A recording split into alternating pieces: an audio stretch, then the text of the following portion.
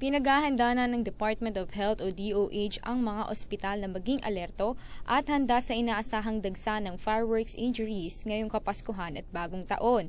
Ayon kay Health Secretary Francisco Duque III, magsasagawa ang ahensya ng surveillance sa 50 ospital upang mag-submit ang mga ito ng reports mula December 21 hanggang February 5, nang sa ganon ay ma-monitor din ito ng DOH.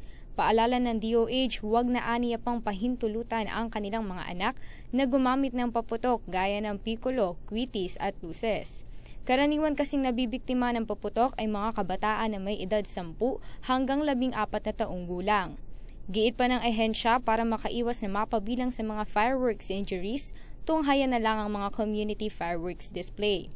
Samantala, nagbabala naman si PNP Chief Director Oscar Albayalde na sisibakin sa pwesto ang mga pulis na mahuhuling magpapaputok ng kanilang baril sa pagsalubong ng bagong taon. Binigyan diin ni Albayalde na hindi lamang ang pulis na nagpaputok ang maaalis sa pwesto, kundi pananagutin rin ng immediate officer nito. Hinikayat naman nito ang mamamayan na kuhanan ng video ang mga pulis na mahuhuling lalabag. Cecily Gaspi, Newslight.